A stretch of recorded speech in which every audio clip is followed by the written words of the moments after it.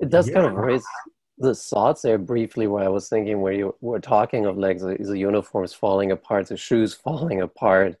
It's almost like surprising that we're not seeing more naked soldiers um, at the end of these marches, at the end of these weather conditions. How this is something I don't even have an idea about. How often did these soldiers receive new uniforms? well, it depends on the army.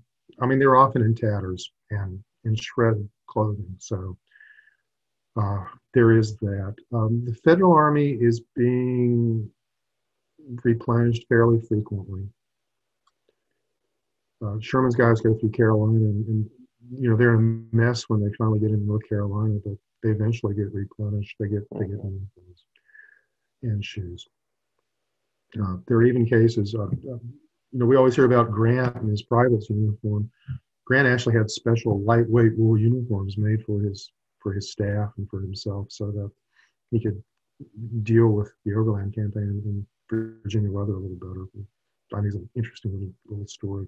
But yeah, the Federal Army is generally being reprovisioned periodically, not often enough in some cases. Mhm.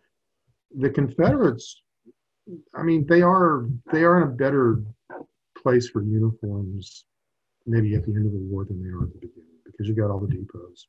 Mhm. They have to sprung up in places like Augusta or Atlanta. So they're getting supplied fairly regularly. But I was struck, actually, when I read the previous book, when I read Reluctant Rebels, I was struck by how often Confederate soldiers were writing home throughout the war asking for clothing. Send Mhm. me my black suit, send me my boots, send me this. Can you have something made for me? I think Confederate supply, we always hear that at the end of the war, the Confederacy had all the powder it needed but not enough food. And I guess supply is supposed to be in the middle somewhere. I'm not sure it was as great as it's cracked up to be because these guys are constantly writing home trying to get pants, trying to get jackets, trying to get clothing. And that's, in many ways, it's the Confederate civilian population Mhm. that is periodically resupplying the Confederate army.